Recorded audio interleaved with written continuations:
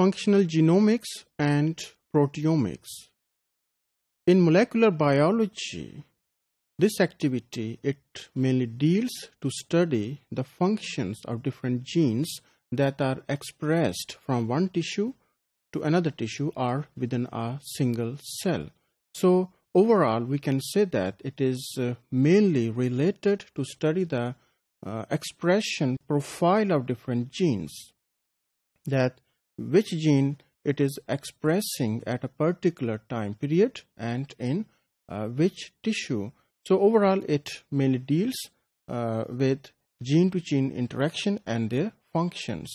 So different techniques have been employed to study the functions of genes, and one of the most extensively studied technique that is currently in use, it is the DNA microarrays.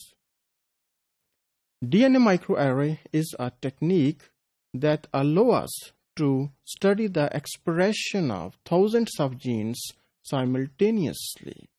And here, the basic protocol of northern blotting, it is used.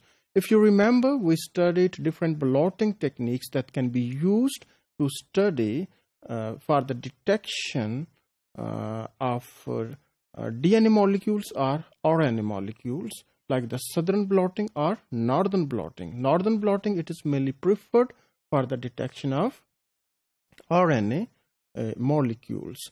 जैसे कि मैंने बताया कि DNA micro arrays का जो principal है मोर और less वो सेम है जो कि हम प्रीवियसली यूज करते रहे हैं नॉर्दर्न ब्लॉटिंग के साथ, कि इसमें भी हमें DNA प्रोब्स चाहिए होते हैं विद नोन सीक्वेंसेस. तो इसमें जिन जीन्स का सीक्वेंस हमने मालूम करना होता है या जिनकी डिटेक्शन करनी होती है कि कौन सी जीन जो है वो किसी टिश्यू के अंदर एक्सप्रेस कर रही हैं, तो उन जीन के हमें सीक्वेंसेस नोन होने चाहिए. So that the known sequences of the genes or the number of genes, they can be immobilized on the solar surfaces. So here, nowadays we prefer to immobilize the genes or the strands of genes that may range from a few dozens to a few hundred nucleotides in length.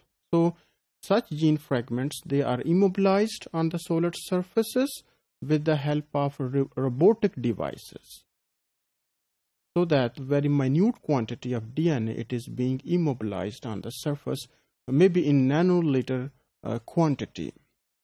And after immobilization, then the DNA that is extracted from the single cell, or in other cases from the tissue, it is extracted, and then this messenger RNA, it can be fluorescently labeled by using different type of reagents. So here the radioactive probes can be used, or we can use some fluorescent dyes or fluorophore for the labeling. So here probe may be labeled. So in this case, the DNA or messenger RNA that we have extracted, it can be used as a probe. And this labeled probe from the sample or the messenger RNA that have been expressed in the tissue, it can be used as a probe for the hybridization with the known gene on the glass slide. So that when hybridization is there, it will result in the emission of light of particular color and wavelength. So when hybridization is strong between the immobilized DNA and the probe, that is the target DNA from the sample, then this emission, it can be detected in the form of signaling. And hybridization on the glass slide will indicate that the genes, they are present in the sample. So दूसरे अल्फाज में हम ये कह सकते हैं कि अगर हाइब्रिडाइजेशन हो जाए सैंपल के मैसेंजर आरएनए से, जिसको हमने एज ए प्रोब यूज किया है with the known sequence on the solar surfaces, जो कि हमने इमोबिलाइज किए हैं, तो इसका मतलब है कि वो जीन जो है वो टिश्यू के अंदर एक्सप्रेस कर रही है. So in this case, where we have immobilized the DNA, such glass slides, they may be given different names like the DNA chip, biochip, or other naming have also been used. Now, what is the basic protocol that we can explain diagrammatically by for the explanation of DNA microarrays? So here is the comparison of two population of messenger RNA that have been extracted from the single cell and the later stages of development of the frog. So we can expect that messenger RNA population, they can express differentially in these two tissue types. So messenger RNA have been extracted, and then by using reverse transcriptase, they have been converted into cDNA. And one population of messenger RNA, it was labeled with green fluorophore, and other it is with red fluorophore. And in the next stage, after converting into cDNA, they are then immobilized on the solid surfaces, like here.